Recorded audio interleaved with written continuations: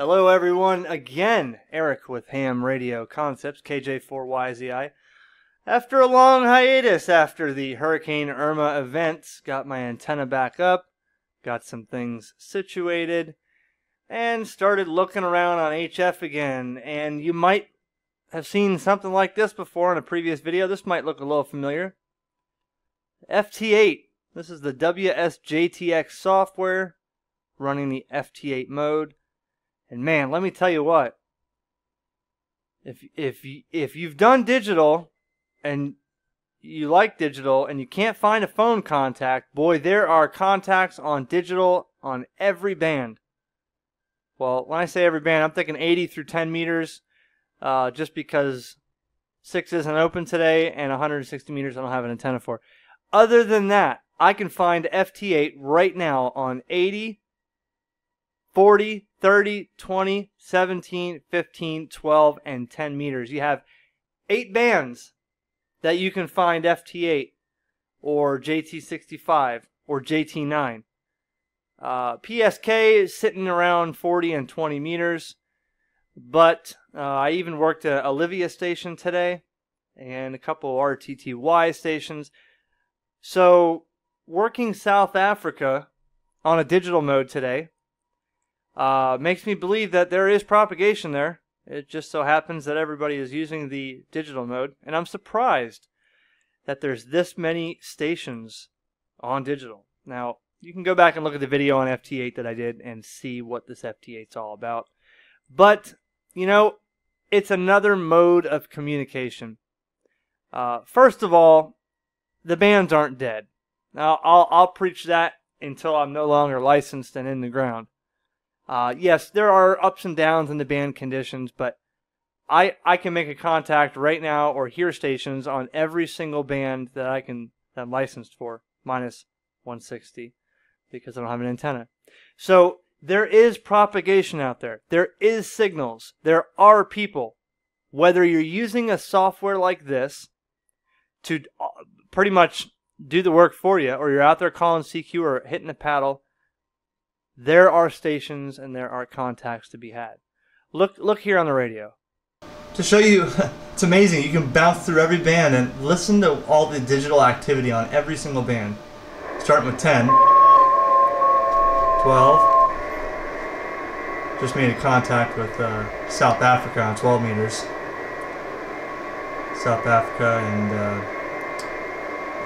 Canada, some other stateside. There's 12 meters. 15 meters, 17 meters, 20 meters, 30 meters, 40 meters,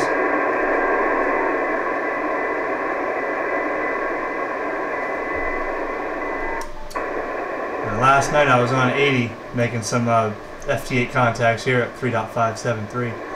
But there's activity out there on digital. It's no wonder 20 meters here. This is 20 now, and it's no wonder it's littered with digital stations. 20 is usually the hotbed for digital. Anywhere from 14070 to 14090, you get PSK, FT-8, JT9, JT65, Olivia, RTTY, and more. But a lot of strong signals here. And remember, guys, this isn't 500 watts and 1,000 watts with 8-element beams. This is 5 watts, 10 watts, maybe 15 watts on all these contacts. I use like 10 watts, so I try to use 10, 5, 10, 15, depending on what the conditions are like. But I start with the minimum amount of power, and normally I have no problem at 5 watts. And you really don't even have to have a strong signal like this for it to decode. Now, on my S meter on the radio, I'll see signals that are, you know, all peaking up at the S7, S9. But on other ones, like on 10 meters, there's no signal, but I can hear them, but I can't see them on the signal meter. So it's okay, because it'll still decode in the waterfall. So people that are struggling to find anything to do on the ham radio, you can find it digitally, either FT-8, JT65, PSK, RTTY. and more.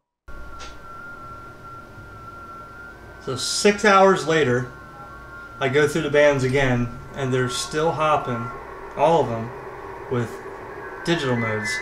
There's 10 meters, 12 meters. I made a bunch of contacts on 12 meter FT-8 today.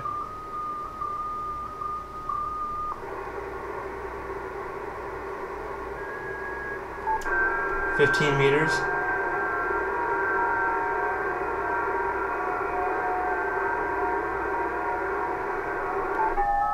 $17 meters.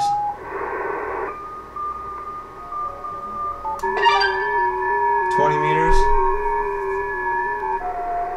30 meters. 40 meters. And another useful thing for these digital modes like JT65 and FT-8, you know, look at the call signs coming in. Look at the countries. You have Japan. Here's a Japan JA7. You have a Costa Rica. You have up here in the list a couple South American stations.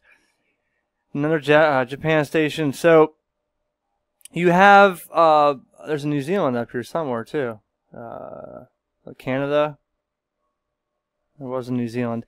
Anyways, the point is, you may not be able to get, if you're chasing grid squares or countries, and you're waiting for that contact on phone with Japan, you may not get it as fast as you would with FT-8 or JT65 like this. There's a lot of DX on here that you will only get with digital modes. Some of these operators, they don't even operate phone or CW. They operate digital, and that's it. And that may be because of their conditions. Here's a New Zealand right here. That may be because of their conditions with their antenna restrictions or apartment dwellings, because this digital mode will work inside an apartment with a modest antenna. And this, I'm back on 17 meters now. And 17 meters is rolling in just as good as 20 was. So it has a purpose. So just an update that it has taken over. There is a lot of activity here, a lot of stations, and it can be fun. I encourage you to try it at least. It can be fun. It can kill some time. It can be great portable with a 1-watt transmitter or a transmitter set at 1 watt on battery power in a remote location with a portable antenna and a little laptop, and you can make exchanges in the poorest possible conditions with digital modes like these. 7.3, more videos on the way, just haven't had the time. From KJ4YZI.